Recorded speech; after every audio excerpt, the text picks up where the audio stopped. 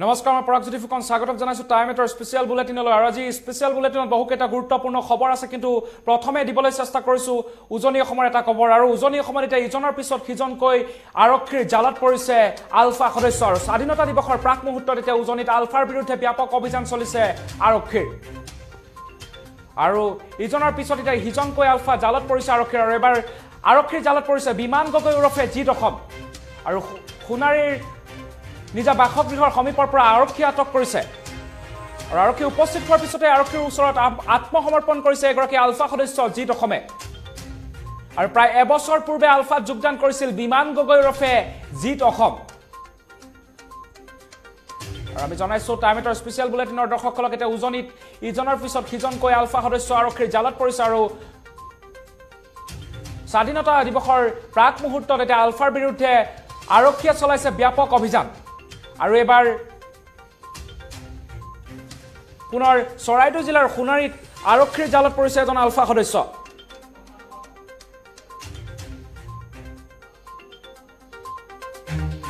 আৰু আৰক্ষীৰ জালত পৰিছে সোমেশ্বৰ গগৈৰ পুত্ৰ বিমান গগৈ ওৰফে জিত অসম নামৰ এজন আলফা সদস্য আৰু আৰক্ষী আটক কৰিছে ১ নং হাওফাও গাঁৱৰ পৰা এগৰাকী আলফা সদস্য জিত অসমক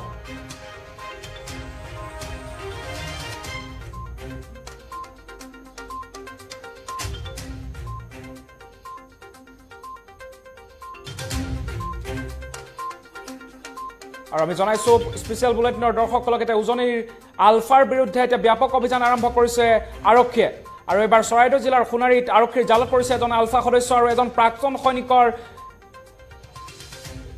ঘৰৰ বাৰীৰ বাহনিত লুকাই থকা অৱস্থাত আৰক্ষীয়ে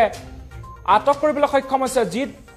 অসম ওৰফে বিমান গগৈক আৰু প্ৰায় এবছৰ পূৰ্বে আলফাত যোগদান কৰিছিল এগৰাকী জিত অসমে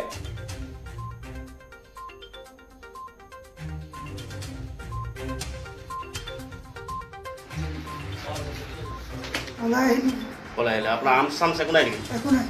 কিয় নাই মোৰ ধ্যান আছে মাইকেল অসমৰ লগ পাইছোঁ সংগ্ৰাম ছাৰক লগ পাইছোঁ সংগ্ৰাম শইকীয়া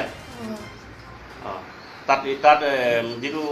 চলি আছে খোৱাৰ প্ৰব্লেম হৈছে সেইটো কি হৈছে খোৱাৰ তেনেকৈ ইমান প্ৰব্লেম হোৱা নাই আপুনি কোনফালেদি ওলাই আহিলে থৈলোঁ হৈ আহিলোঁ থৈলোঁ আপুনি কিমান আপোনালোকৰ কোন আহিছিলে মই অকলে আহিলোঁ অকলে আহিছে আপুনি কি চেণ্ডা কমি আহিছে নে হয় চেণ্টা কমিটি আপুনি কিয় ওলাই আহিলে ভিতৰত কিবা খেলি মেলি হৈছে নেকি খেলি মেলি হোৱা নাই মই নোৱাৰি পিনি আহিছোঁ আপুনি পলাই আহিছে মানে পলাই আহিছোঁ তাত কষ্ট বহুত ন কষ্ট হৈছে কষ্ট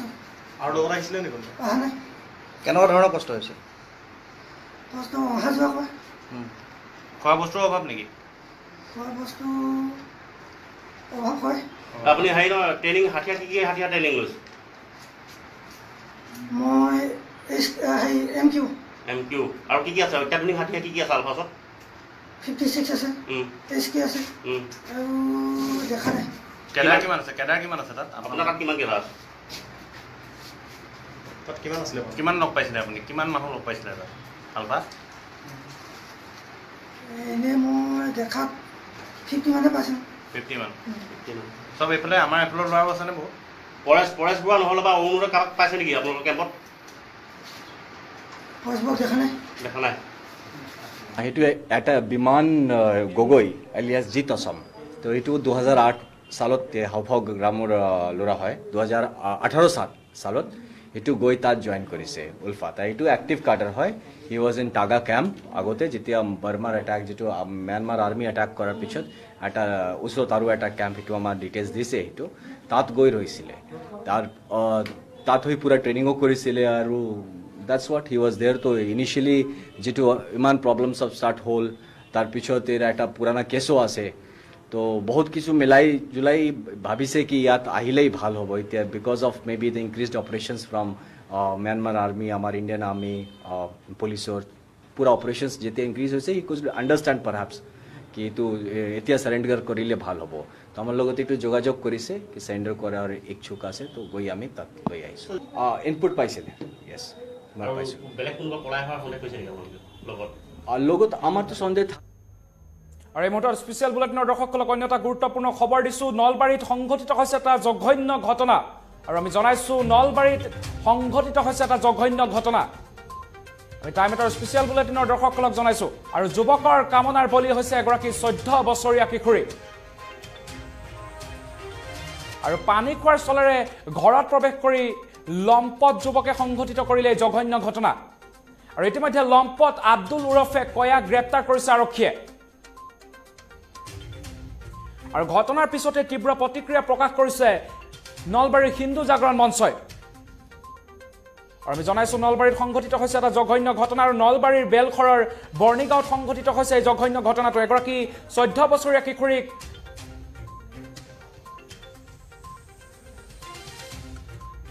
আমি জনাইছো এগৰাকী 14 বছৰীয়া কিশোৰীক অসৎ চৰিতাৰ্থ পূৰণ কৰে আব্দুল উৰফে কয়া নামৰ এজন যুৱকে আৰু ইতিমধ্যে আৰক্ষীয়ে গ্ৰেপ্তাৰ কৰিছে লম্পট আব্দুল উৰফে কয়াক আৰু এই ঘটনাৰ পিছতে কিশোৰীগৰাকীৰ বাসগৃহত গৈ উপস্থিত হল আৰু এই ঘটনাৰ পিছতে কিশোৰীগৰাকীৰ বাসগৃহত উপস্থিত হয় নলবাৰীৰ হিন্দু জাগৰণ মঞ্চ আৰু প্ৰতিক্ৰিয়া প্ৰকাশ কৰে হিন্দু জাগৰণ মঞ্চৰ কৰ্মকৰ্তাই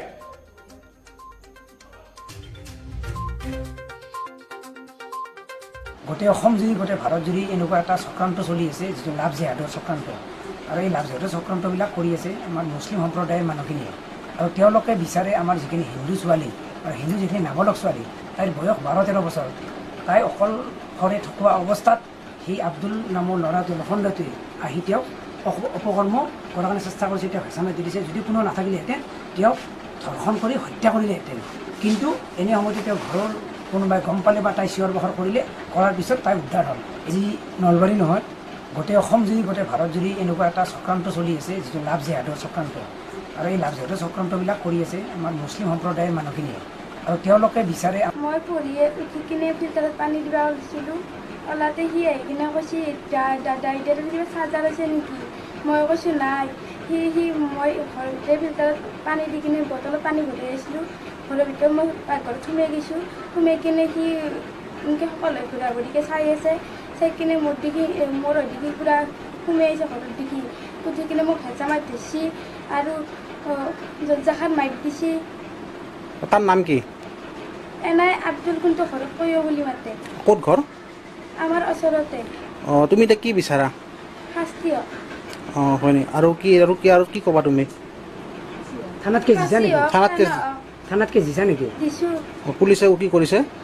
পুলিচে ধৰিছে মই পঢ়ি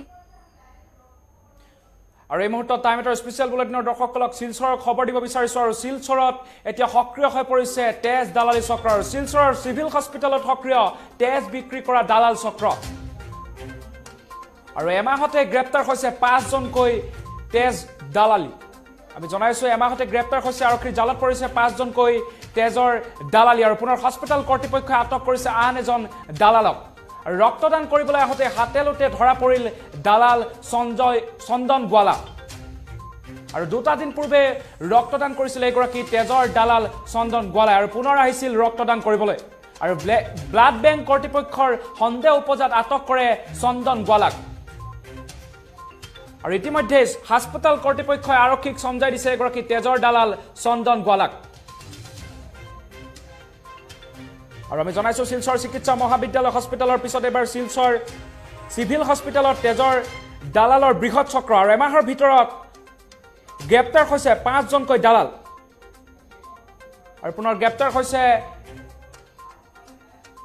চন্দন গোৱালা নামৰ এজন তেজৰ দালাল আৰু ৰক্তদান কৰিবলৈ আহোঁতে 2 দিনৰ পাছতে পুনৰ ৰক্তদান কৰিবলৈ আহোঁতে শিলচৰ চিভিল হস্পিটেলৰ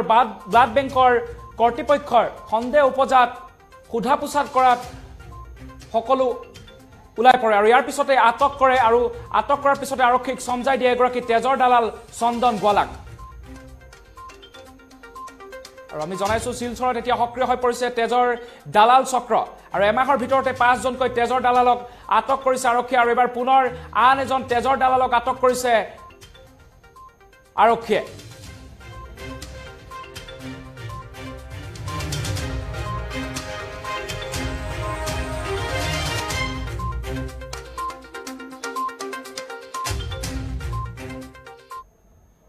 এই মুহূৰ্তত টাইম এটাৰ স্পেচিয়েল বুলেটিনৰ দৰ্শকসকলক শিৱসাগৰৰ খবৰ দিছো আৰু শিৱসাগৰত লম্পট শিক্ষকে সংঘটিত কৰিছে জঘন্য কাণ্ড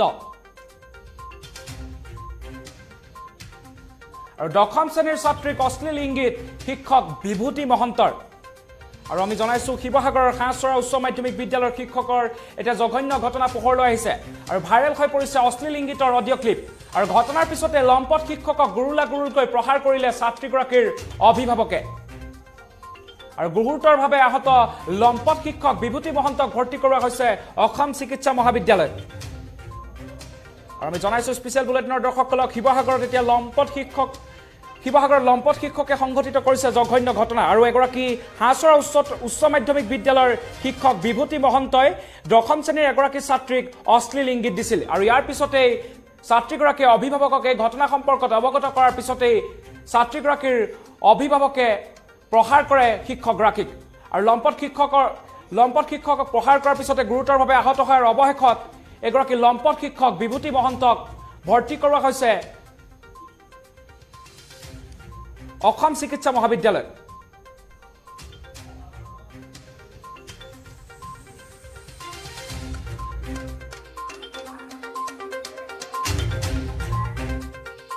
তেওঁ অসমীয়া পঢ়ায় ক্লাছ 7 আৰু ক্লাছ 10 যদিহে কৰিছে সেইটো শিক্ষক হিচাপে এজন নিন্দনীয় যেহেতু শিক্ষক গুৰু শিষ্য ছাত্ৰ ৰিলেশ্যনটো বাকী ছ'চিয়েল সমাজৰ লগত সম্পূৰ্ণ পৃথক মই সম্পূৰ্ণ ইনফৰ্মেশ্যনটো সংগ্ৰহ কৰিব পৰা নাই যদি পাৰোঁ মই এই সম্পৰ্কত কালিলৈতো ছানডে পৰহিলৈ ঈদৰ বন্ধ আছে গতিকে মই বাই টেলিফোনিক হ'লেও মই সম্পূৰ্ণ সংগ্ৰহ কৰি মই বিদ্যালয়সমূহৰ পৰিদৰ্শক মহোদয়ক এই সম্পৰ্কত অৱগত কৰিম আৰু ইয়াৰ লগে লগে টাইম 8ৰ স্পেচিয়েল বুলেটিনৰ পৰা মই পৰাকে বিদায় লৈছোঁ ধন্যবাদ